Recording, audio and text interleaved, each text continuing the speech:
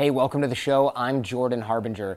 This episode, I've been trying for 12 years to get Derren Brown on this show, and I'm very excited to have him on. What was even better is we went and did this in London, in his house, and this place was everything you'd expect from Derren Brown's house. It was like a museum of oddities and rare antiques. There were like two-headed taxidermied animals and six-legged piglets and secret passages and all kinds of cool stuff in there. He even had the model of Bernie from his show, The Push, and it was just everything I expected and more. He's an amazing guy, super cool for letting us do that as well. Today on the show, we talk about what goes into his shows, how he designs the tricks, how susceptible we really are to all this manipulation and persuasion, what's real, so to speak, and what's not in his shows, and a whole lot more. So enjoy this episode here with Derren Brown. And by the way, if you want to get the worksheets so that you can solidify everything that he teaches here in this episode, go to the website, jordanharbinger.com, go to the show notes for this episode, and the worksheets will be in there.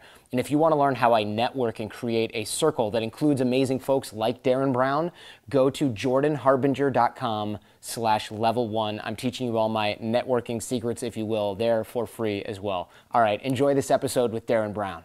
One of the things that I've liked about your work for a long time, well, first of all, this was a pleasure to prepare for, because very rarely do I get to watch 20 to 30 hours of magic and illusions and read a good book about happiness and stoicism. Oh wow, you've done your research. Oh yeah.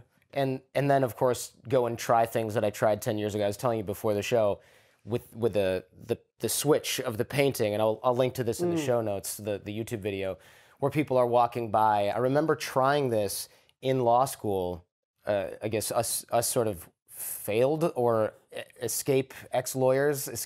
Oh, you're an ex-lawyer as well. Yeah. Right. We're always like, I have a hypothesis that we just went that way because we didn't know what else to do with ourselves, and then went, screw it, I can't do this anymore. I think it's exactly correct. Yeah. It's just sort of like, we have what it takes to do something, and we aim our energy in the wrong place because can't go wrong being a lawyer. Exactly, which is exactly my, everyone's telling you, because here in this country, you're making those decisions.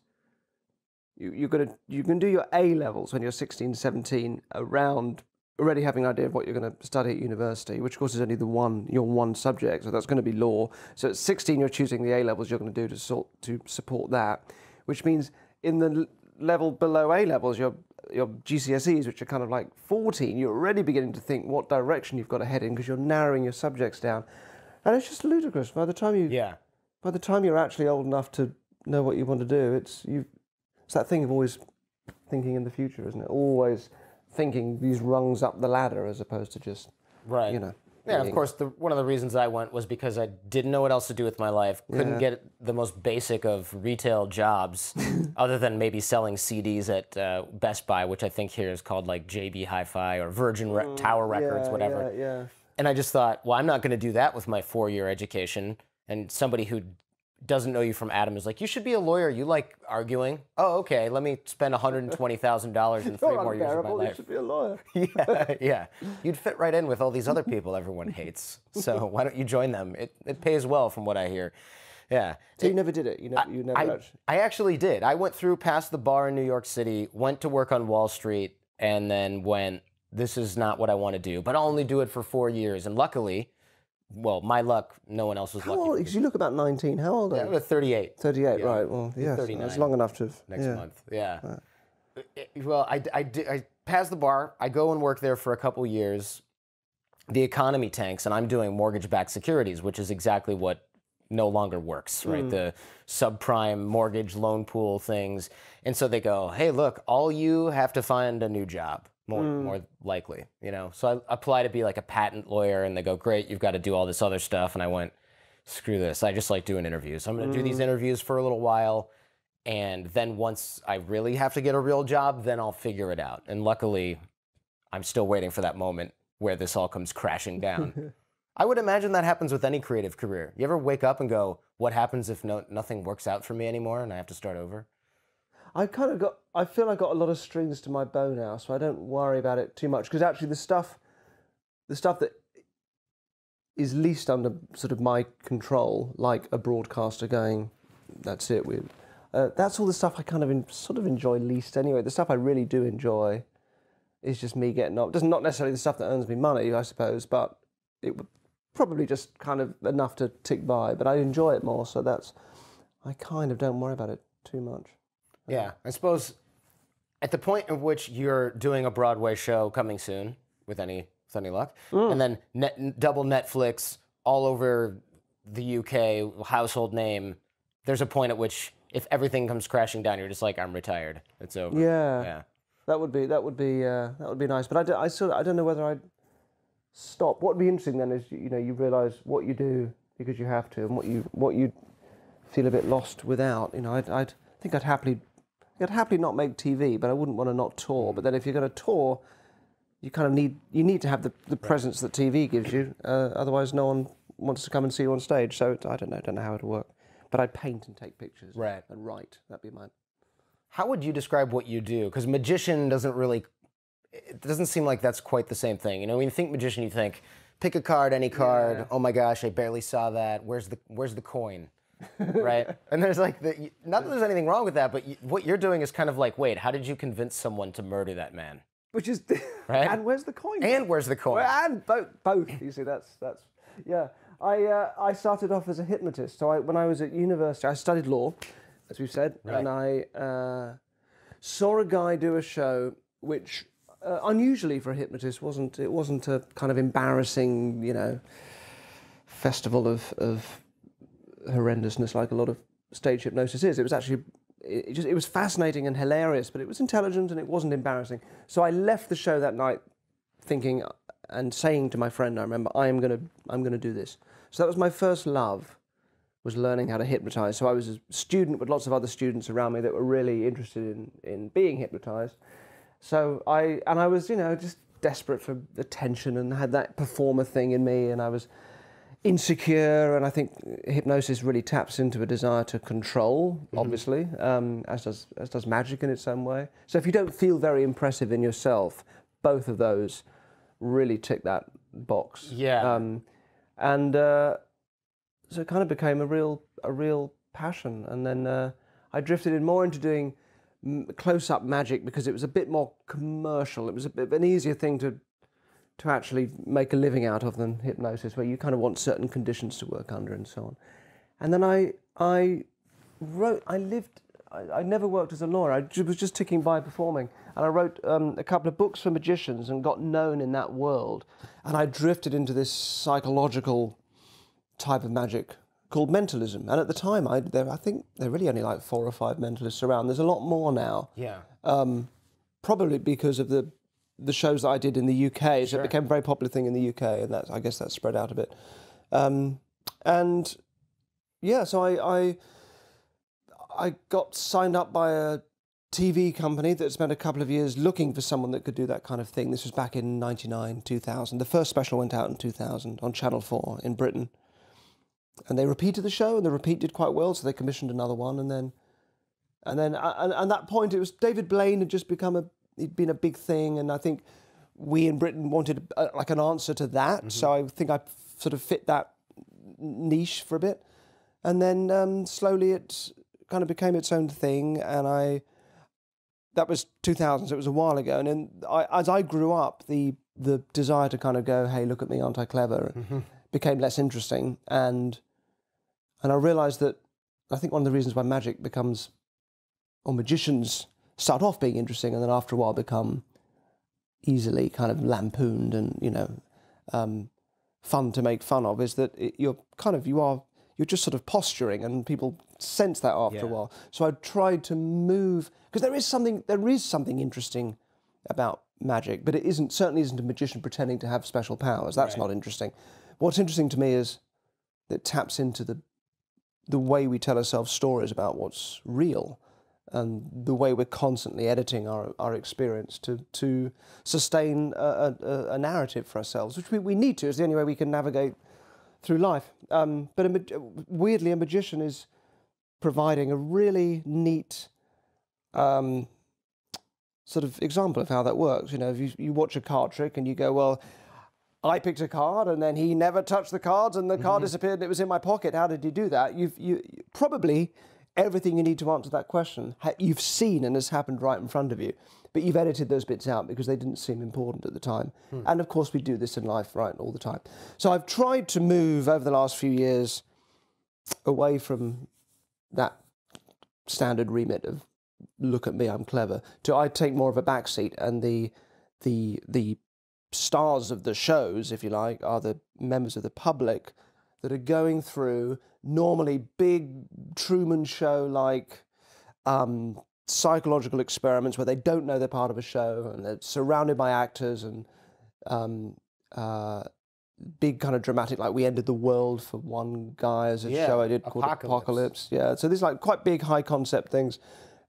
He wakes up in a zombie infested post-apocalyptic after we'd spent like months putting cameras in his house, putting fake news feeds into his phone and his TV. We were recording special episodes of TV shows that he'd watched that would have like news guests on, so we could get well-known scientists coming on and talking about a meteor strike that was going to happen. So we ended the world, and but actually it was, the whole thing for him was a lesson in valuing what you have. There's an old Stoic lesson about to value what you have and not take it for granted. You should rehearse not having those things, you know. So, and you kind of forced him. We sort of forced that, forced that situation on him. But it worked. It was a lovely thing. So yeah, they've sort of grown up with me over the years. So it's a really long waffling answer. No, it's okay. I loved Apocalypse, and I'll back up a little because I think a lot of people are going, "What are you talking about?"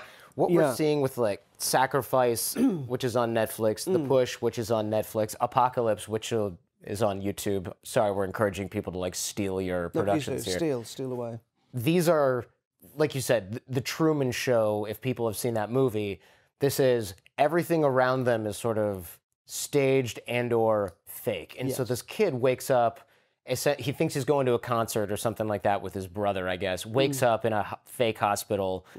Zombies all over the place. Some guy picks him up in a van. He's got to rescue this little girl who actually turns out to be, well, I don't want to spoil it, but he actually has to rescue this little girl, and he sort of finds all these levels of courage that he previously never had, because this is a guy who can't keep a job, sleeps on the couch, and goes drinking every night, and like doesn't value what his I try and do is find a strong dramatic hook and a good reason for doing it. That's the real message of the show. So Sacrifice, which is the new ones. This is on Netflix. It's a bit more accessible. I take a guy who's a very right-wing American guy with strong anti-immigration views. As he says, I'm not racist. I just prefer white people, or something like that. Yeah. I think that's actually his words. Maybe you should Google what racism is actually defined as. Yeah. Okay. And I have him lay down his life for a Mexican illegal immigrant, to take a bullet for an illegal immigrant in a essentially a gun gunfight. Not a gunfight. There's one gun. It's not really a fight with one gun, is it? But a standoff. It's fired twice, I believe. Right? Yeah. Yeah. So that's the idea. So he's part of this world. He knows that there's some filming happening because he thinks it's part of a documentary. So I'm not completely out of it. Normally, I'm not in the show at all because obviously people know me, at least in the UK. So we had a sort of a half fiction thing where he felt he was part of one show that had then finished and was being filmed in England. Then he goes back home. So he's gone. The change process has happened for him. I use these psychological techniques to change him and change his feelings about immigrants in particular, open up some empathy and change that. And then, as I do this a lot with the shows, the idea is then, if they felt that, if they know they've been part of one show, for the actual final test, there has to be no sense that it's part of a TV show at all. It has to be a real life and a life-changing thing for him. So he goes back home, and then a couple of months later, we've staged a thing he doesn't realise. He thinks he's going to see a friend in Vegas, but gets stuck in LA, outside of LA in the desert. The car breaks down, and one thing leads to another, and he's in the middle of this hidden camera, elaborate experiment where he has a gun pointed at him, or he has a chance to step up and save a life by laying down his own. And it's extraordinary, and they're really emotional things to go. Not clearly. I mean, clearly for the guy, these are huge emotional things, but also for us and for me going through it, they're very. Yeah. You spend like a year making these things, and you know they're very ambitious and difficult because you have to sustain a whole fiction for the person going through it as well as actually do it. So yes, I've done a number of these, and they've taken an interest in illusion and persuasion, and just good ways of living and thinking, and that whole business of the stories that we live by, and trying to put them to sort of good and entertaining use. What are we actually seeing here? Because I think a lot of people, when they think hypnosis, they're thinking, and I've seen this elsewhere in your work, where they're carrying the guy outside and he wakes up on the lawn and he's like, wow, how did I get outside? And then he walks back in. Or that somebody's going to walk around on stage and then cluck like a chicken. We don't necessarily think of a subtle psychological manipulation or hypnotic suggestion, which is kind of what's happening with, especially in Sacrifice, where you're playing a jingle and it cues something up. Yeah. These sort of suggestions to get people to take certain courses of action, if you don't know anything about what you're doing, there's probably plenty of people online, and I haven't seen this, but I would imagine there's a lot of people that go, this is just fake. The guy's pretending, it's all staged. Yeah. I've always had a lot of that. I think it's maybe because it's not necessarily stuff that would work on everybody. So with most of the shows, and it varies, but most of the shows, I'm using people that I've selected from a group of applicants. And you see this is how the shows start. Here are the applicants, and I've got to choose one. And I'll choose the person that I think is suitable. So in the Sacrifice, the guy Phil that we use, I needed somebody with these strong views, but also somebody who's suggestible. And also it's important with him, he's not like a monster racist guy. He's actually, although you probably start off not liking him, very quickly you kind of fall in love with the guy really as it goes on. I felt bad for him initially. He just didn't seem like the sharpest, like something, he'd obviously gone through something that made him dislike people that weren't white. Yeah. And he said it was his upbringing, but it might have also been maybe he couldn't get a job and he was having a rough time. Yeah, it's an easy scapegoat. Yeah. And so, I wanted a kind of everyman figure that we'd kind of sort of relate to as well, not just a monster racist guy. So maybe that's one reason that people, I totally understand people are skeptical, because they're quite ambitious things. But if you choose a guy, if you choose the right person, it obviously makes life a lot easier. So I'm not saying these techniques that I use will just work on everybody at the drop of a hat. They wouldn't.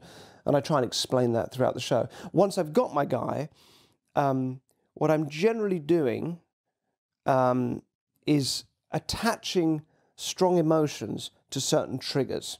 So either overtly with my involvement or completely covertly, and just something that happens in the guy's life. Normally I'll make some event happen that makes him feel something very, like a strong emotion.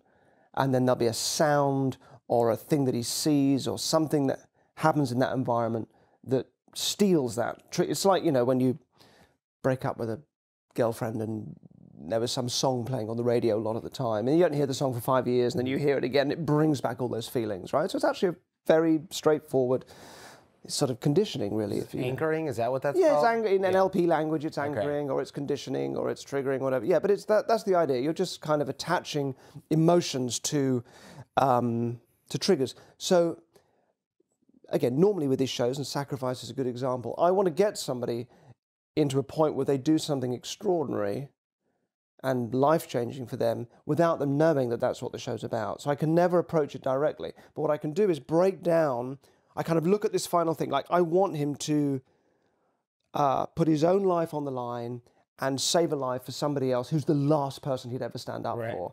So I kind of break that down and think, well, what are the components of that are needed? And then normally those things on their own can be framed as entirely positive and quite sort of benign things that why wouldn't anybody want a bit more of, like the desire to act and to feel more empathy or be more open or whatever. So I create situations where those things can be explored and created within him, and then I attach them secretly to triggers.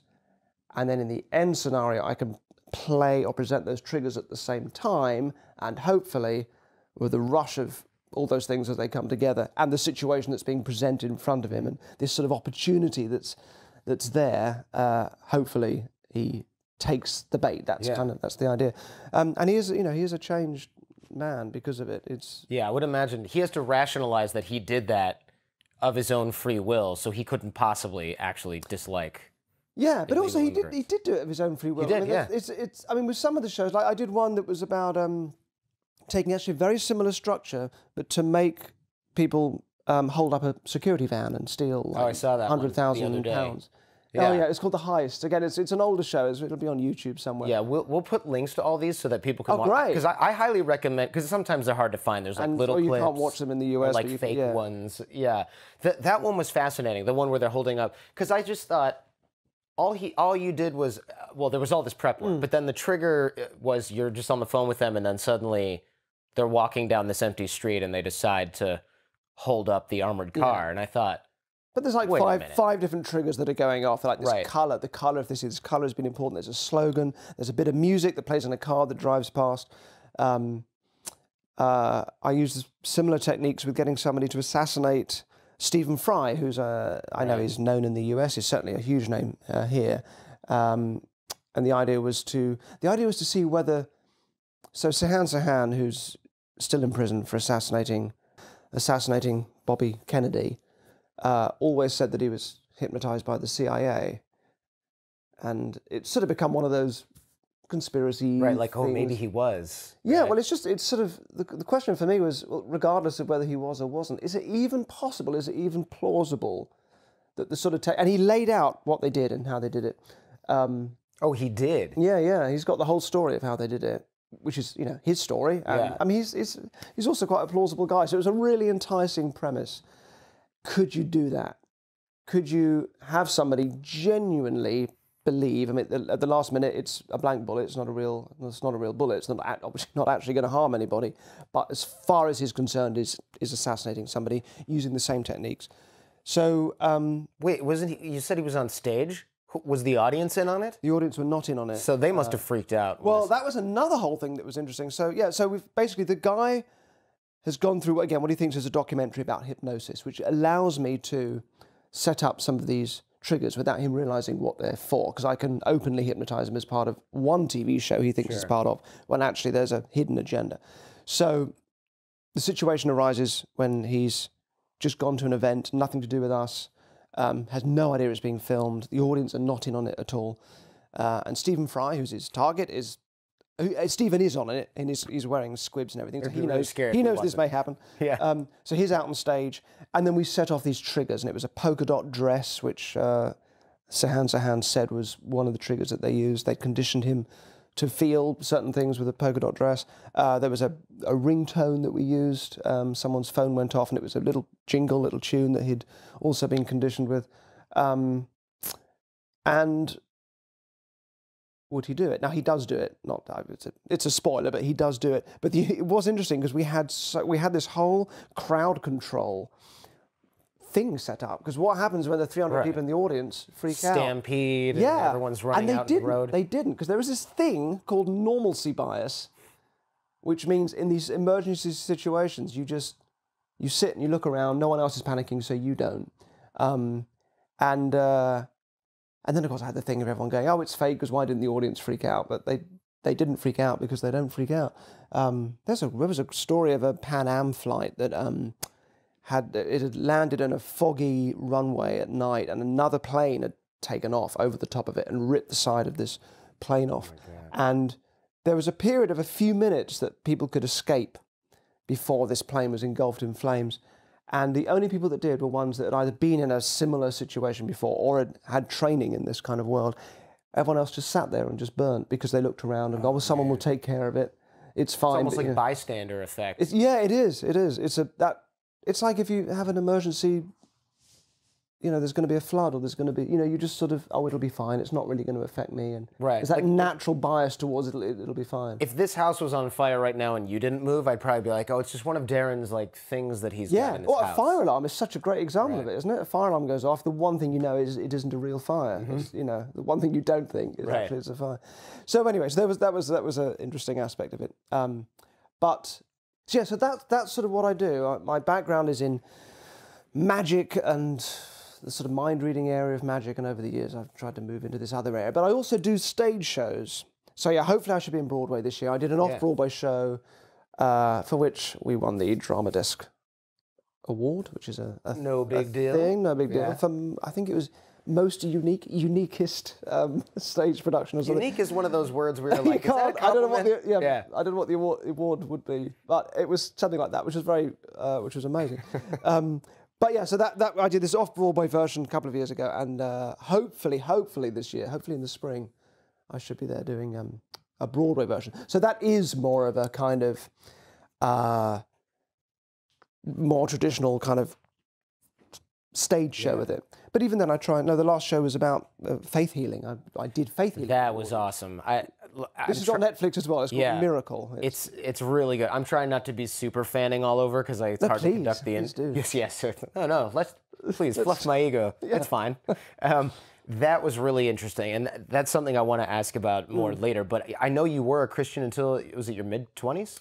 Yeah, I was until until sort of mid-university sort of time. Yeah. When you look at historical healers, old biblical miracle stories and things like that, knowing what you know now about influence, persuasion, psychology, illusions, how much are illusions high tech, and how much do you think, wait a minute, this technology, if you will, was around 3,000 years ago. So this could be fake. This could have been something somebody did as a scam, and now it's this lore that we base our lives upon. I think in terms of, I do sort of have people ask sometimes, or do you think the miracles in the Bible were just magic tricks? I think it's sort of the wrong question. I think how those stories arrive is more to do with how those tales get formed after the event, so that you can, you know, if you're a young Christian community growing up in some other part of the world, and you kind of need your backstory to justify your response to the difficulties that you're facing in your own time. So you need your stories, and it was very standard in those days to recreate stories and put words in the mouth of people of your figure, your guru that had long since died. So I think a lot of those stories are really just things that have come out since in order to tell a story or teach a lesson that is useful for those communities, you know, 100, 200, 300 years later.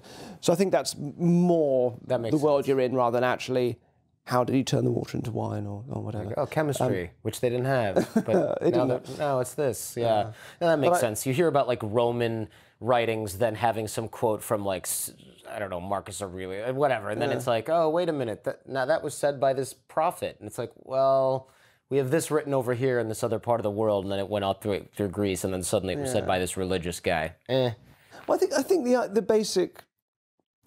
I mean, when you look at the oracle at Delphi, that people were, you know, receiving these amazing messages, and there may have been all sorts of hallucinogenics involved, but essentially it seemed to be people sort of wanting to believe something and letting information sit and taking ideas that were probably quite general and symbolic and letting them fit the specifics, and that's really no different to what a medium does today. I mean, I think that at its heart, that our capacity for self-deception, or at least to form a narrative that serves us from whatever information we're being given, that seems to be ages old and just part of who we are. It is interesting to see even now something that you would think people have gotten the memo about, such as cold reading and psychic fraud. Yeah. There was a video you did, I don't know, 10 plus years ago now, where I'll show people this because they'll go, a friend of mine goes, I went to this fair at my university when I was visiting my sister, or his alma mater, and they had a psychic there, and I thought, oh, what the hell? And oh my gosh, I think maybe there's something to this. And I said, let me guess. He's an Indian guy who's a graphic designer. And I said, I'll cold read you. I'm not psychic. Here's what I got. Your parents are disappointed in your choice of occupation. They want you to be a doctor, a lawyer, or a professional. Your mom's really sad, but she's just glad you're happy. She really is more concerned with who you marry. Your dad, however, he wishes that you could have done something a little bit more, quote unquote, respectable. They don't understand the work that goes into your craft. And he's like, whoa, are you psychic? And I'm like, I'm telling you. I told you. No, you're just like every other Indian dude in America whose parents are immigrants. Every other graphic designer. Literally. Yeah. You didn't become a doctor or a lawyer. Part of your family's disappointed. Your mom wants you to marry a nice Indian girl, and your dad is kind of annoyed that you didn't become an engineer. The end. Like, this is universal. And then you get the, some of the worst things I've seen are sitting in a studio audience. You know, the psychics that come out on a TV show and they have their audience. And then before they started filming, this guy comes out and says, is anybody hoping that someone's going to come through today? And all these hands go up, and he just asks people, so who did you lose? How did they die? What was their name? Is there some bit of information that would prove to you that it's genuinely them? And people are just giving this information. Then they start the cameras rolling, and he comes out and just says all that stuff straight back. And if you have a dose of skepticism, you're sat there going, this is so transparent. This is... Yeah. But I think because the lie is so ugly, it's just so much easier to believe, oh, he must be doing it for real. Because he wouldn't just be asking us what to say and then just saying it just to make us cry because it looks good on camera. Surely he wouldn't just be doing that. Right, you'd have to be like a proper bastard. Yeah, it'd have to be really nasty. Yeah. So I think it's easier to believe the lie because it's sometimes the truth is so ugly. Having said that, I mean, although I've spent a lot of my career debunking that stuff. Again, I think it's more interesting. I think the question of are psychic powers real? Are the mediums real? Well, I mean, no, but I think it's not really that interesting. The interesting question to me is, you know, why are the mediums so perennially popular and you know, what is it about our narratives around death, for example, that, you know, as we've dispensed with superstition so much over the last couple of 100 years, particularly anything morbid, and that now, you know, death is now something that is to be, you know, fought off at all means. It became the enemy. I mean, our system of medicine a couple of 100 years ago was still the ancient Greek medicine about, you know, the humours and the phlegm and the fire and the bile and all of that. I mean, it was only fairly recently we've sort of embraced what to us now seems, you know, proper medicine, only really a few hundred years ago. So given that, and given the lack of cultural narrative now around death that would provide us with any sort of real meaning, we don't have any meanings around death, unlike a lot of cultures that do. So there's so the only real narrative we have in place now is the brave battle that someone's fighting. That's a sort of a narrative that tends to fit into place, but doesn't do any good for the poor person that's dying. Of course, makes everybody else, I think, feel better. But for that one person, you're now adding failure to a long list of problems that already exist. So it kind of makes sense that at that one time when actually, because it is the one time when you need to be most aware of the narrative that you're forming, when you want to take authorship of your story, because, you know, when a book finishes that last scene, or when a film finishes that last scene, it makes sense of everything that's happened before. And this doesn't happen in life, right? So it just ends. So we have to really find our own stories at this time that matters most. And there's nothing there to help us with that if we don't find it on our own, because all those narratives have sort of gone. We don't really respect that anymore. But of course, this opens up a big gap for any tawdry peddler of some semblance of meaning to come along and pack out. Right. We're filling the gap in. Pack out theatres. And you see guys like Uri Geller, like outright charlatans that just have no shame whatsoever. That guy must be some kind of sociopath or something. I mean, he just has no qualms about telling people that he's talking with their dead relative or taking money and going, this is where your family member's buried. I don't think he does that. I think he's avoided that. I think it's... Oh, he's avoided that? And he's very just into positive thinking now. I think he's avoided more self-help guy now? Yeah. I don't know. But certainly there are plenty of people that do. But in one of my stage shows, I had 50 people up on stage and I would do this kind of thing, right? And I would do the mediumship and at the same time be debunking it. So I would be giving information that was totally correct. You know, I'd say, I've got your grandmother here, her name's Alice, and she's saying, and she's not saying anything, I'm lying to you, you understand this, but she's saying that she had a little dog called Teddy and that you used to play with Teddy when you were young. I'm just making this up, but is this true? Yes. So I was sort of trying to keep it in that interesting, it's fake, it's real. And really early on in the run, I went out to stage door and, was talking to people afterwards and signing things. And this girl said to me, can you put me in touch with my dead grandmother? And I said, well, you do get from the show that I'm not really doing it. I'm trying to kind of debunk it and show that it's not real. And she said, oh, no, yeah, I know it's not real, but could you put me in touch with her? Oh, man. It was fascinating, just how, first of all, how you can completely hold those two realities in one, and just what that is, just what that appeal. I mean, I don't believe in any of that, but when I lost my grandfather, shortly afterwards I was talking to a woman who said she was psychic, and when she started to say, oh no, he's here in the room now, it's hard to just let that mean nothing and just brush over you. I mean, you're either going to get annoyed about it, which actually was my response. I was like, oh, don't, it's tacky. It's just tacky. Yeah.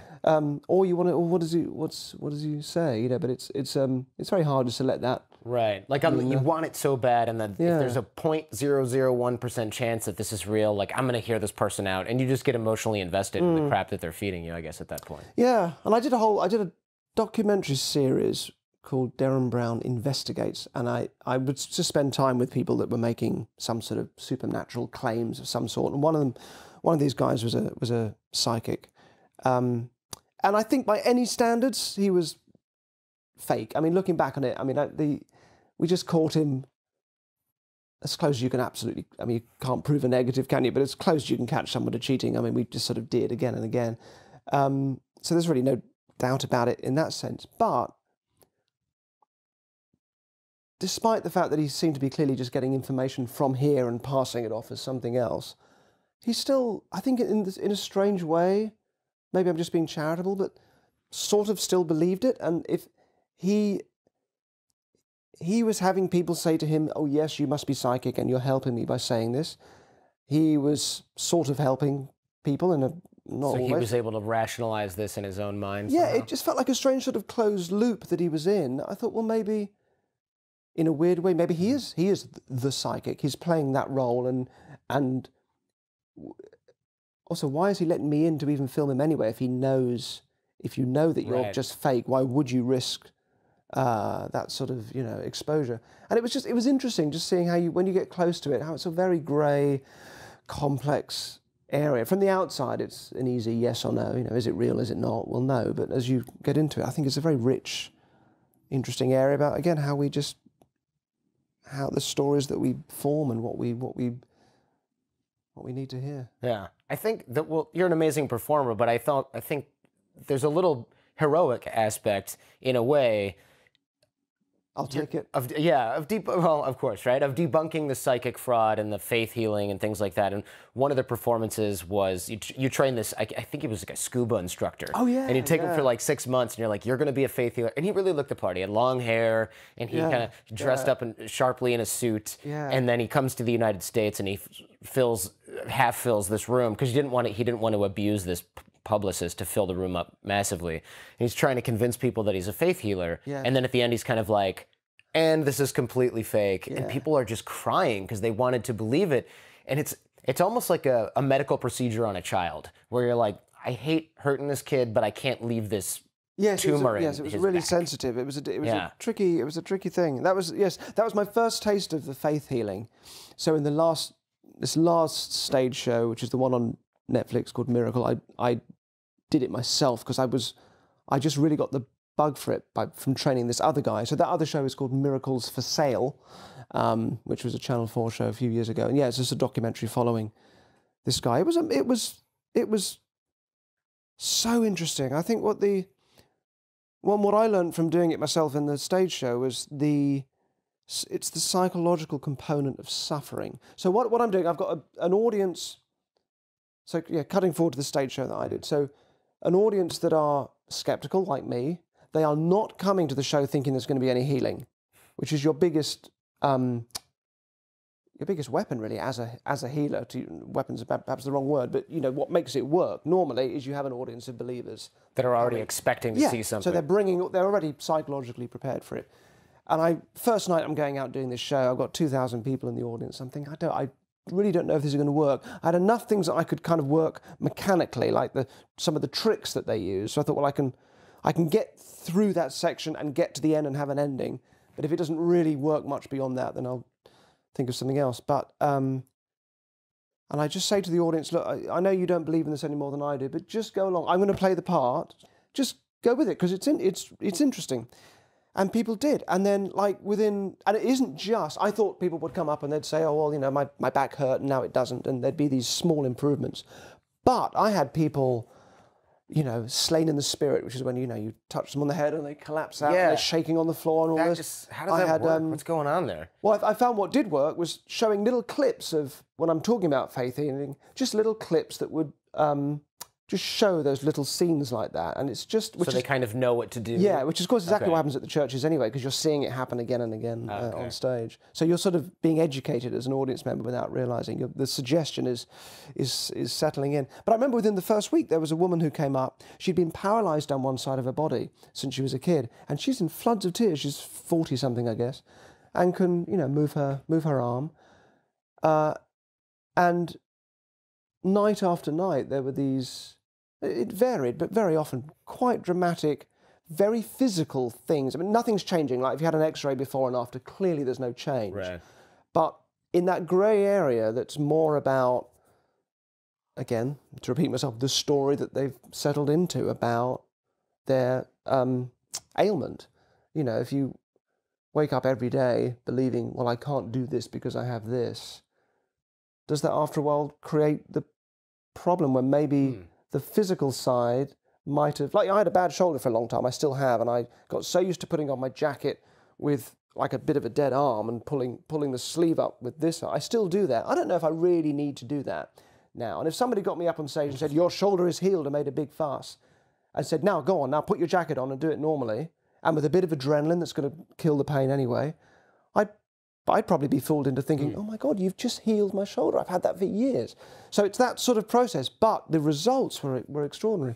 And even then I started to think, well, maybe I could do this on a grand scale, and I could tell people it's this entirely secular thing, and it may not work. It may only work for the 10 minutes you're on stage, or it may stay, or it may, you know, but that's when you do start to go mad and get into a whole ethical world of pain, because you know, like, am I doing this for their own good, and so it's okay if I'm lying to them about this? So how do you not start to go mad once you've seen that? But it was extraordinary and really eye-opening, and literally eye-opening sometimes. You know, blind things like again, not full, like, you know, organic blindness, but so it's like if they're they say, oh, I'm deaf in my left ear, but they're only like maybe 80% deaf, so now they're convinced they can hear out of that ear. Yeah, there's lots of tricks around that they use. Then you're into the world of sort of moving out of the suggestion that makes it work into just tricks. Some of the mechanical tricks that I've sort of been put through by healers. There's a lovely one where you see it on YouTube a lot. If you type in leg lengthening. Oh, that's the one. Yeah, you seen it? The one where they just loosen up the person's shoe. Yeah, it's so like the most effect, obvious kind thing. of look. Well, it's sort of again, if you believe it, it's such a stupid trick that I think if you approach it as someone that believes it, it looks like someone's. So you're showing, like, here's a guy with a short leg, which is why they limp, and now we're going to lengthen. The Lord's going to lengthen this person's leg, and as you look, this person's leg. I mean, the heels are sort of in the healer's palms like this. You see this leg stretch out, and then they walk without a limp. And it's one of the oldest tricks in the book. And I have sat on stage and had the guy do it to me. You choose someone with shoes that you can loosen, and actually what you do is everyone's watching this leg lengthen, so you don't do the trick on that leg. You do the trick on the other leg. You've pulled. First of all, they don't limp, right? There is no problem with the leg. You just say, look, they're limping. This is what they do. Oh, so they just sort of go, well, I didn't see him limp, but he said he was limping. Yeah, so he must have been. I must have just missed that, but you think you've seen it. Then they hold their feet like this, and they pull out one. So the other foot, the other shoe, is just pulled off the heel a little bit. So now it does look like, if you measure the legs, that this leg is a little longer. Therefore, this one's too short. Actually, this leg's fine. This one, you just pulled the heel off. And then as everyone's watching this foot, and you're saying this foot is lengthening, you're just slowly pushing this heel of the shoe slowly back onto that foot. But it does look like, if you're watching the other leg, it kind of looked like. Oh, because I'm watching the short leg, yeah, not the you're long watching leg. you're watching the other one, so it's sort of believable, interesting. And then you get them to run around and say, look, no, limping they can run around fine, and everyone thinks a healing's happened. They could run fine anyway. And I have been brought out the audience and had this done on me by a quite big name healer in Dallas while we were making that documentary show. And the really interesting part of it I left with was it isn't remotely fooling for the person going through it. And just how oddly kind of insulting that is, that you're sort of, there's no sense of it doing any good for that person. It's just about the showmanship. It's just about creating an effect for the audience. You're really kind of, I mean, I wasn't bothered by it, but you're exploiting a potentially very vulnerable person who's there wanting a healing. God knows what's wrong with them. For just that, I mean, it was a sort of quite ugly thing. But yeah, it reminds me of you know this Andy Kaufman yes, movie? Andy that's and right. He Man goes on the to the Moon. Filipino or I don't know, like Thailand bush healer, and he just starts laughing because he's looking down as this guy sort of like scrapes bloody chicken meat out of his guts, and he's like, oh man. Yeah. Same thing, right? He's since it's being done on him, Yes. and he sees it, he just goes, oh, this is all bullshit. Yeah. Which I've done that on stage as well. That's pulling out the chicken from pulling out the bits of. I used little bits of sponge. It was a bit less gross to do every night. But yeah, otherwise chicken entrails is what gets used. Gosh. Yeah, and you're kind of reaching into someone's stomach and pulling the stuff out. And again, not always very convincing for the person. Yeah, because it's like, oh, I'm not feeling anything. Oh, well, I have a magic spell, so you don't feel the pain. This is your cancerous. Bad stuff. Where do people learn this stuff? There can't be. I haven't looked online, but I assume there's no school for like, hey, you want to become a con artist? Here's a bunch of faith healing tricks. Yeah, you can do at home. And again, do you know really for me the interesting part of it? It's a strange parallel between that and say The Secret. The Rhonda Byrne. The manifesting thing. Yeah, oh, God, because that's the message is, and it's a sort of a faith model, but the message is. Like, throw your pills away. The Lord has healed you. And if at any point this illness returns, which of course it's going to, right? That's because you didn't have enough faith. Maybe you even thought about taking a pill again, or what. But either way, it's your fault. It certainly isn't the Lord's fault, and it certainly isn't the healer's fault. It's your fault because you didn't have enough faith. And in The Secret, she explicitly says that it is your fault. You didn't believe enough. You didn't, You know how you're supposed to visualize whatever it is you want, which is sadly always about money and jewelry and her Ferrari. system. Yeah, like I want to be really good. A new necklace. Yeah. And then you have to act as if you've already got the thing. You have to totally commit to it, which I think is such a damaging. It's the same thing. The problem is it just creates anxiety and a feeling of failure and self-blame when, of course, that is sometimes not going to work. That model of believe in yourself, ignore all the haters, ignore the naysayers, believe in yourself, have a vision and stick to it, is occasionally a model of success. It's also a perfect model for failure. The trouble is we never read the biographies of the businessmen who failed because we don't read those. So I think it's called survivor bias. Yes. Someone says, follow your dreams, and it's like, oh, that sounds great. Look, Mark Cuban, some of this rich entrepreneur says it. Well, there's 10,000 other people for each one of them who is at home in their mom's couch, like the guy from Apocalypse. Yeah. He's going, I'm following my passion, but I'm just not making any money. Yeah, exactly. And you don't tend to read, I got lucky, I got really lucky. Right, yeah. No, we see the guy who spent 30,000 hours trying to figure out how to get people to be persuaded by a jingle and a fake news story and a bunch of other psychological triggers. How much practice do you think you've had altogether? Like 40,000 hours, 30,000 hours? Have you ever tried to do the math on this? No, I don't know. I started when I was 20 and I'm 47 now. Very soft skin. Yeah. Looking good. Thank you. Yeah. It's a lot of practice and a lot of trial and error, I would imagine. Yeah, I remember having a real seminal moment in. People would come to my rooms when I was a student, and I'd hypnotize them. And I remember I'd leave them if they were responsive, if they were good. I'd leave them with a suggestion that if they came back, and I said sleep, click my fingers, they'd go straight to sleep. You need that. And Jen needs that. We got jet lag for days. She's gone. Sorry, that's not a toy. I had this guy come back, oh, I thought I'd hypnotized before. And I said, okay, sit down, look at me and sleep. And he went straight out. And then we did whatever the hypnosis was. And then afterwards I realized I'd never met him before. So then I'm thinking, well, how did you... So none of the groundwork was there. No, none of the groundwork was there. So why did he respond to me clicking my fingers and saying sleep, which clearly there's nothing magical about doing that. And then I thought, okay, well, it was actually just my belief and my confidence at the time, and the fact that he, again, luckily he was very suggestible, made that work. So that things like that just come not from necessarily the hours and hours of, I mean, they do, I guess, but then it's not about technique per se, other than just realization of, I think everything I do is about seeing the thing from another person's point of view, and just that's the toolbox, that's the toolkit, is someone else's ongoing what percentage of the population is that suggestible, where you think maybe you can just get them to sleep? Or maybe not quite that suggestible, but... It probably ties in with people that respond well to placebo. It's probably, you're dealing with the same kind of, in the Venn diagram of those things. It's probably about 30%, maybe, something like that. Okay. But like when I'm doing... a lot. It's still a lot. Well, but then it depends what you want. So when I'm doing my stage shows, and I've got a couple of thousand people, like with the faith healing that I was doing, I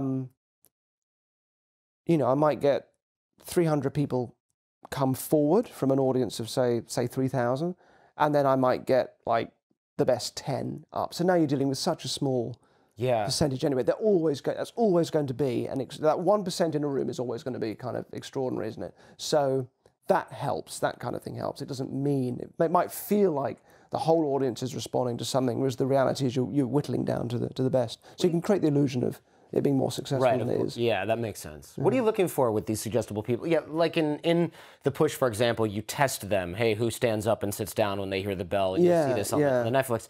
But are there things where, are you ever just walking down the street and you see somebody and you go, oh, this person has these nonverbal characteristics of a highly suggestible type of person? Does that exist? I've done it for a long time, and I've given up trying to do that because I'm always surprised by, openness and a natural tendency to sort of go along with ideas and so on feels like it should be a good signifier of suggestibility, and a lot of the time it is. But I know how I am socially with people. I probably seem like that, because I'm not a very good hypnotic subject. But I probably am quite responsive to maybe things like placebo, or things like, I don't know, just an expert that I admire telling me stuff that I'm going to absorb and take on as my own, which is another form of suggestibility. But I'm not very responsive to a hypnotist hypnotizing me. I think something in my ego sort of blocks that. And likewise, people that seem very standoffish and seem very kind of, detached, arms folded, like the last person you'd think would respond. Sometimes that all comes from an oddly insecure place, and if you get them into the right sort of type of interaction that hypnosis is, they suddenly become hyper-responsive. So I've given up trying to predict it. I do it in situations where I can throw it out over a large number of people and work with the ones that and look for the respond. right responses. Interesting. How do you come up with some of the tricks or the illusions? Do you just kind of like, you're walking through the mall with your partner and you're like, what if I made something like that come to life and then vanish? That would be pretty cool, right? No, I don't know. I normally have a 2-week period where, or say with the stage shows, it's like maybe a month. With the TV shows, maybe a couple of weeks, where I've got to think of an idea. So with the TV, it's nothing to do with like magic effects of any sort. It's something like, what can we, like in The Push, for example, which is another one on Netflix, we were thinking about coming up with all ideas for sort of plots for one of these things to put somebody through.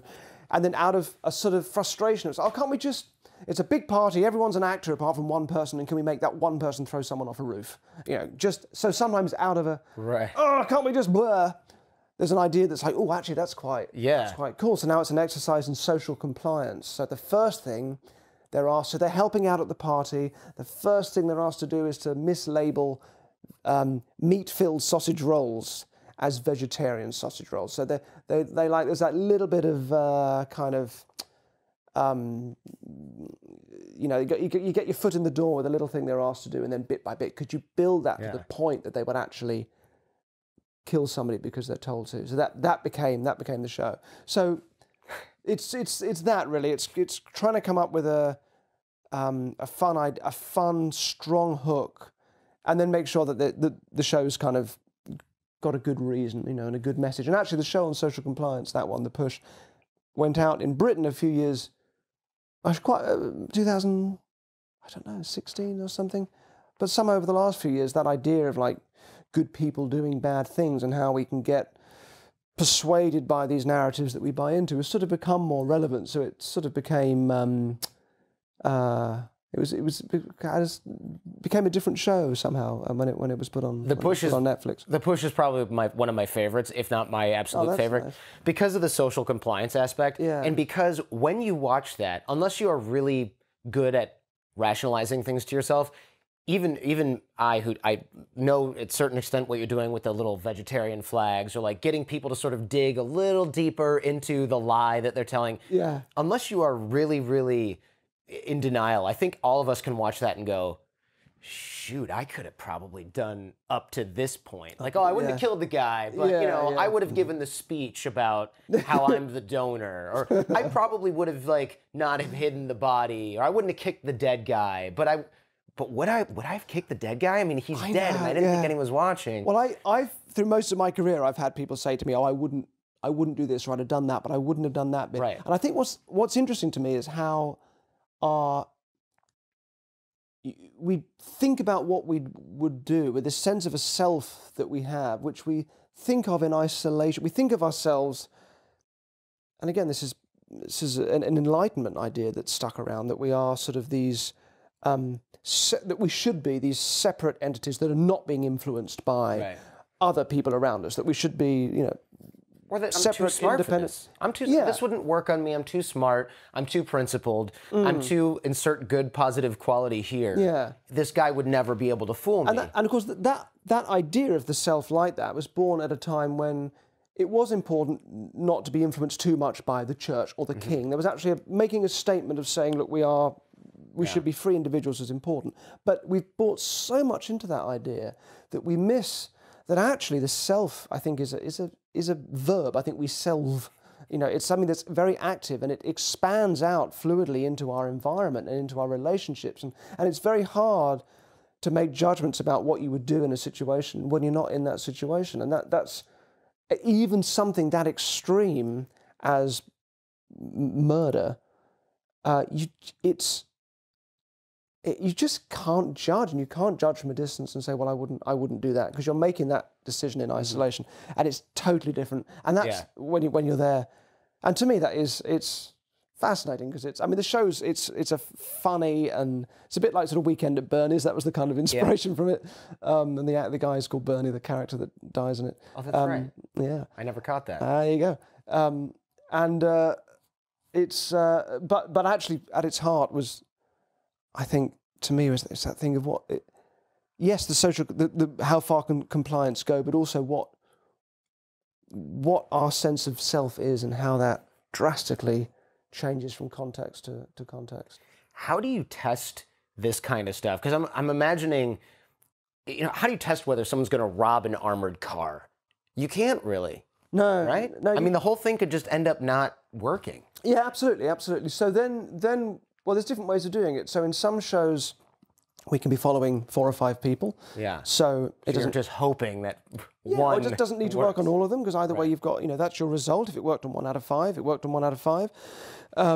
In a show like Sacrifice, which is the current one, if he doesn't do the thing at the end, there's no going back and doing it again. You can't say, we're going to retake that. So you'd have to find a way of letting that failure sit within a narrative that would then maybe continue and find another way of going, or a way of finishing that would still leave you with a satisfying ending.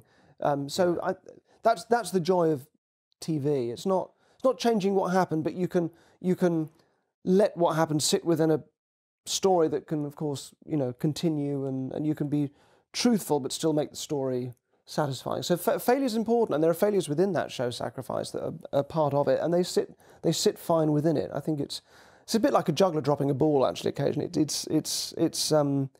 good to be reminded these things aren't just going to happen like through with some kind of the magic. guy didn't want to jump off into the rock quarry. Yeah, or exactly. whatever that Yeah, was. yeah. And that's all right, that failure. But like, if he was like, I'm not taking a bullet for that guy. Shoot him, Kip. You know, then you're like, now what do we do with the production where he just looks terrible? But it would have been, I mean, it would have been amazing to watch that and see it fail, and then you'd be like, fuck, what are they going to do? Right. How are they going to get out of it? Or something. And then, so that's still an interesting, dramatically interesting place. It's then up to us to make sure that we do something interesting with that. I'm always nervous for you when I see that, though, because I'm imagining you're in this control room going, just shoot him and then jump in there, please. Yeah. You know, I've got to go to the bathroom. I'm hungry. I've been in this desert shithole town for like 3 weeks filming this.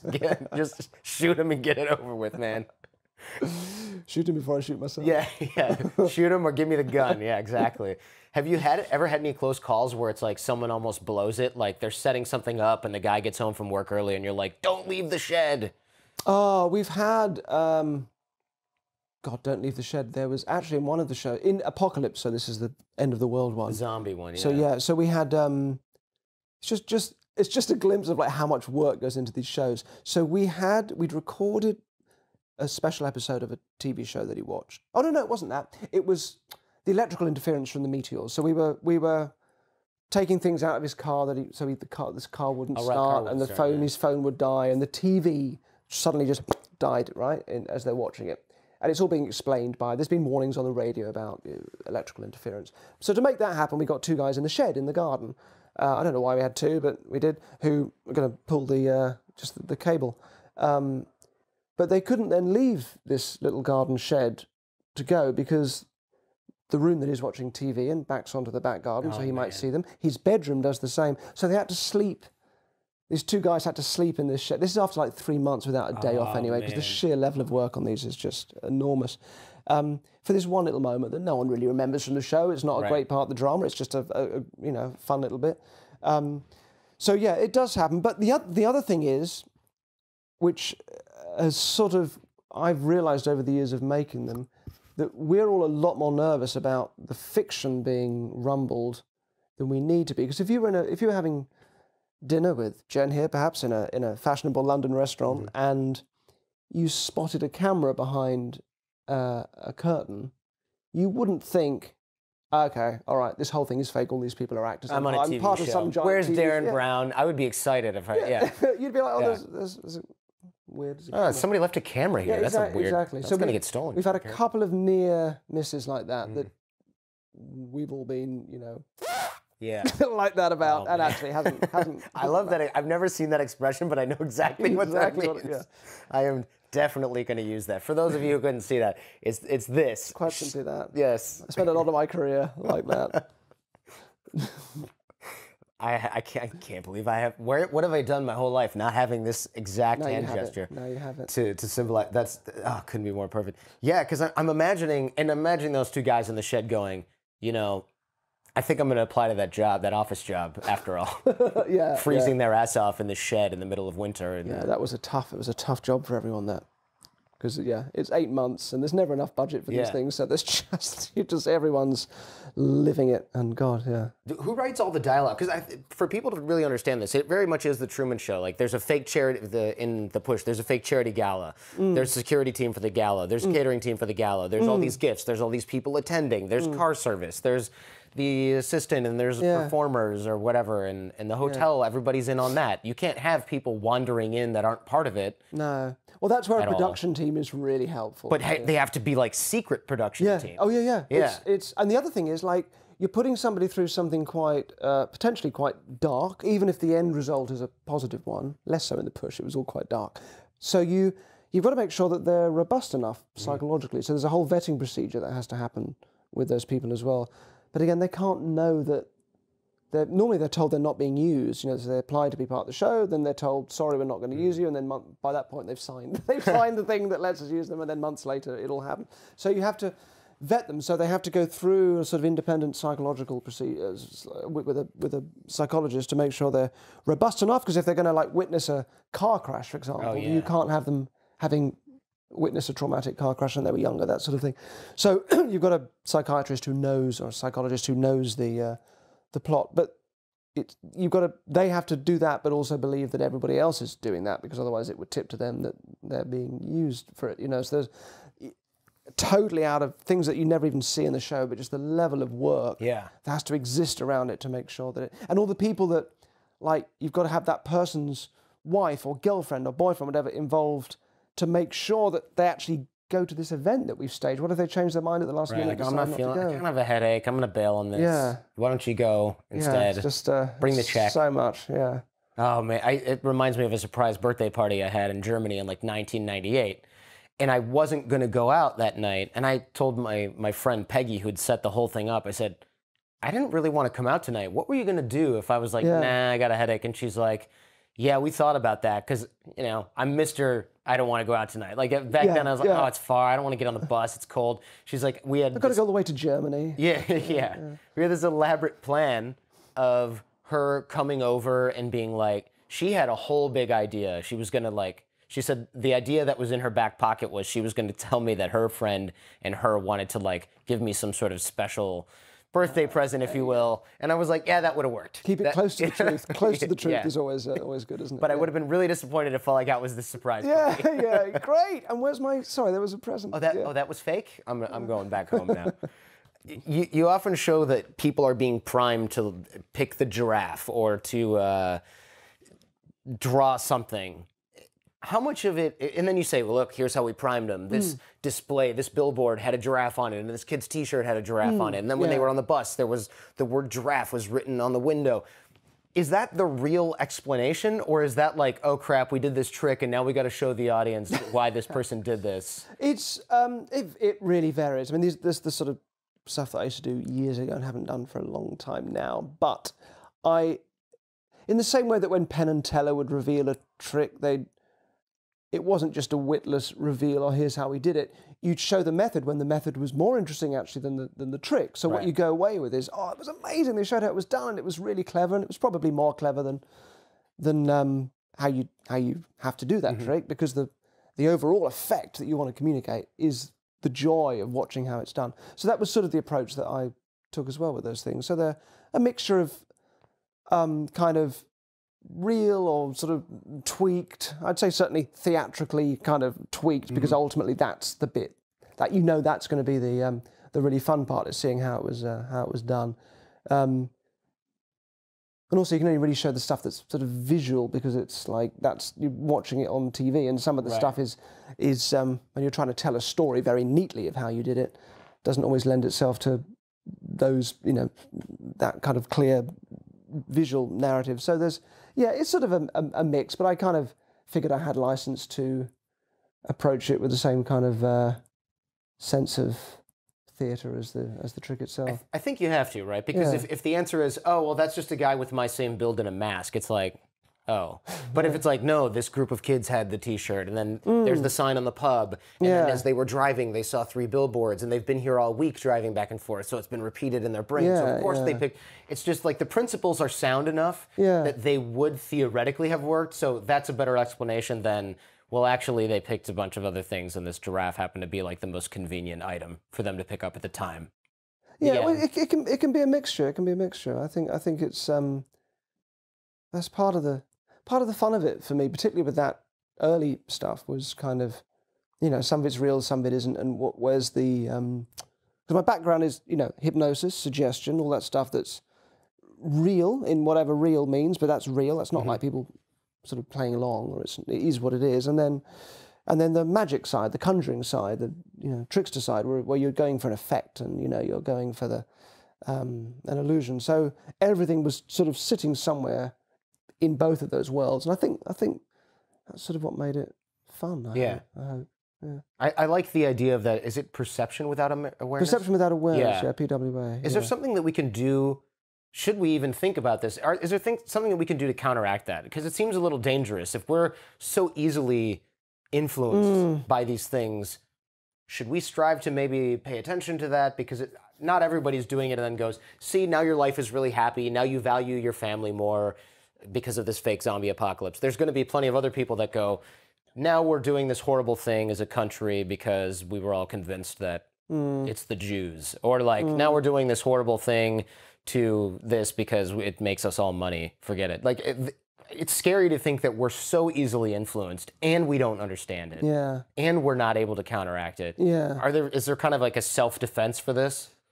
I think there's no obvious self-defense. I think a lot of those things that happen sort of environmentally, those kind of influences and things that are going on that we don't realize are influencing us, have their parallels within us psychologically. You know, Carl Jung said that the greatest burden a child has to bear is the unlived life of its parents, right? That's what I worry about with my kids. With your parents. I'm like, they're going to have every... welcome. I've got a lot of insecurities. Get a notebook. Yeah. So look, that's your starting point, and then you know, from an early age we develop these templates of what relationships should be, what love is, who we are in relation to this world. You know, we get essentially the message you're small and weak, and the world is big and strong, and this is all a kind of priming, isn't it? It's the same thing that happens environmentally, and then you grow up, and all of that feeds into, well, your relationships, most obviously, what you demand from your partner, what you project onto them, the things that you try and hide from yourself, and those things always come back and bite you in some way. The things you overcompensate for, become addicted to. You know, it's happening all the time within us, and the best we can do is try and be more conscious of those things that are essentially unconscious, because they only own you when they're unconscious. And the moment you have some sort of conscious appreciation of them, they lose some of that power. And I think that's the best that we can do. And we can only do that within ourselves. We can only work on ourselves and do the best we can. So I think there's a parallel there. I think it's just, and you can never entirely, that Jungian path of individuation, as he called it, you never quite get to the end when you've become the self that you're really truly supposed to be outside of all these influences. It's only a journey, and I think that's the best we can hope for in that parallel example of what's going on environmentally. If we have all these influences around us and we have hypnosis that is not fake, right? Yeah. It's realistic, and we're creating compliance in people, at what point do we decide that humans and our level of free will is maybe a lot more limited than we, like, do you believe in free will? It's a sort of more philosophical concept, I think. But I think in life, a big part of growing up is realizing that things in life are ambivalent, and they are ambiguous, and they're complex, and they're messy, and they're active. Things like happiness, we reduce to nouns, and when we do that, they suddenly become neat things that we can put in the box, and they're not. Happiness is really, it's an active, it's a messy verb thing. And likewise, we love and hate things at the same time. Things are right and wrong, and hard as it is to accept, left and right are both doing a valid and important thing. The right-wing world is protecting the group, and the left-wing world is protecting the individual, and we do actually need both of those things in some form or another. So life's complex and ambiguous, and I think where simple yes and no's and simple right and wrongs exist, then the point is both of those things need to exist. So my answer to the free will thing is I think both. I think I'm very happy to let both sit. I think in some ways, of course, you can argue that everything is caused by the previous things. That makes no sense to talk about free will. But then the trouble with that is that it's almost too easy. You go, okay, right, then it makes no sense to talk about free will. So then why bother doing anything or trying to change anything about yourself or trying to gain any mastery over anything, least of all yourself. So I think then it also makes sense to talk about it as if it is real. And I think they're just two models for understanding the same thing. I just don't think it quite makes any sense to go yes or no and then end it there. I just don't think it's useful. I don't think it's a reflection of how we live. The danger is, of course, with that approach, you just end up agreeing with everything. But I think it's reflects more the reality.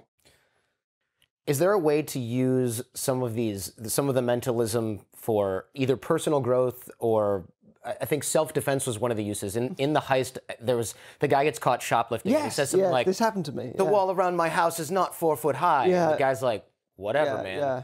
Yeah, well, okay, that's a good example of it. This actually happened to me in real life. I wasn't shoplifting, but I was... Sure you weren't. Just borrowing it. Just borrowing. I was walking from one hotel to another quite late at night. I was at a magic convention in Wales. I was wearing a 3-piece velvet suit. Because why not? Because why not? And I mean, short of having punched me hard in the throat, tattooed across my face, I was clearly looking to be fought. So this guy is he's really drunk and is clearly looking for a fight, and he is with his girlfriend, and all his adrenaline's kind of up here, and he starts shouting at me and says something like, "What are you looking at?" or "What's your problem?" or something.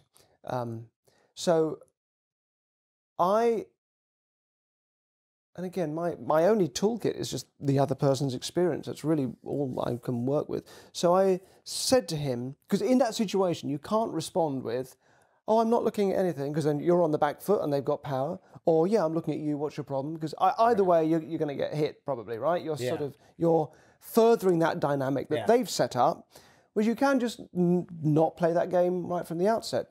So I said, "The wall outside my house isn't 4 foot high." This is where this phrase came from, because I said it on that occasion. So it makes sense as a statement. It makes no sense within that context. Right. So he now feels he's missed something. So now he's on the back foot. So his reaction to that is a bit of a pause. And he's like, "What?" And I said, "Oh, the wall outside my house isn't 4 foot high." When I lived in Spain, the walls there were quite high, but here they're tiny. I mean, they're nothing. So he then...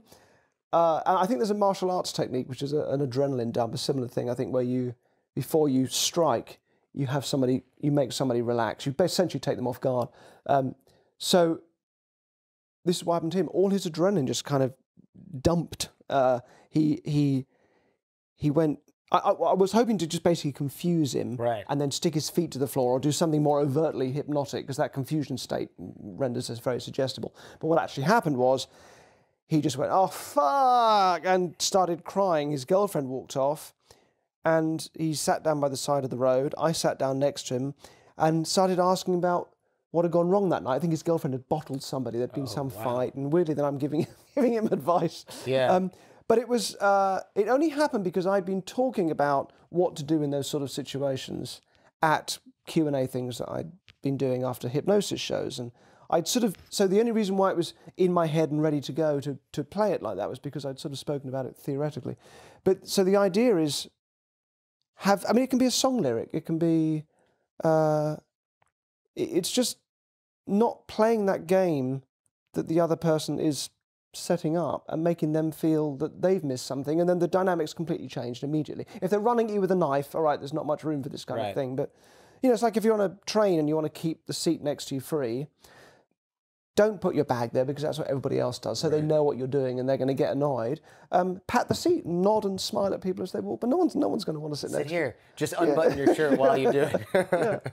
Yeah, I'm ready. Have a seat. So that ended up being my sort of self-defense technique, was have a song lyric or something. Or I was talking to a friend of mine about this thing, and he was an artist, and he used to walk home from his studio late at night through a rough bit of London. And there were always these kind of like gangs on one side of the road, so he'd always cross over away from them. And then, of course, they'd always see that, and it was always this horrible, uncomfortable, intimidating thing. So we spoke about it, and then the next night, he crossed over the road to them and said, "Good evening," as he walked past them. And of course, they left him alone, because he just seemed like a strange... Yeah, I don't touch the... He's crazy. He's just weird. Yeah. Good evening. So, yeah. Who wants to see a magic trick? Yeah. No thanks, man. Get away from us. Yeah. What do your parents think about your career choice? Like, I'm imagining they're watching your show and they're like, the audience is oohing and eeing, and they're like, "Oh, you think that's a surprise? Our son, the religious Christian boy, picked up his pants. He's a gay atheist now. If you want a surprise, that was a surprise." Gaytheist. I'm claiming gaytheist now. You should trademark that. They seem proud and happy. Neither parent went to university or anything like that. So I think when I came home and went, I'm not going to be I actually had this conversation, I'm not going to be an international lawyer. So I was doing law in German. I'm going to be a magician. My mum said, "Oh, great, that sounds lovely." In fact, she was so okay with it that I thought, okay, maybe I need to rethink that. Maybe that's a bit of a rash decision on my part. But yeah, it all worked out. That's where the persuasion comes from, right? Like, oh yeah, that's a good idea. What'd you tell him when you said he was going to become a magician? I told him it was a great idea. Great. He's never going to do it now. Yeah. But as it turned out, I did. But yeah, they always had a very relaxed approach. I wrote them a letter in my first year at university because I was with all these law students that were feeling terrible they weren't going to pass their exams, not for themselves, but what their parents might think. And I'd never experienced that. So I wrote them a letter saying, thank you so much. I realised that you just let me do what made me happy, which I just presumed everybody did. And I see now that isn't the case. So do you think you'll have kids at some point? Is that in the cards for you? Oh, I don't know. We've been talking about that. So I'm 47, as I said, and I find myself very caught between that, you know how Nietzsche spoke about become who you are. So there's that, what I think of as a vertical sense of like, this is my life and I need to be doing that and everything else needs to clear out the way. And it's all quite selfish, but there's that urge which doesn't sit well with taking on other responsibilities. Like I've got 2 dogs and that's kind of enough of an affront to that urge.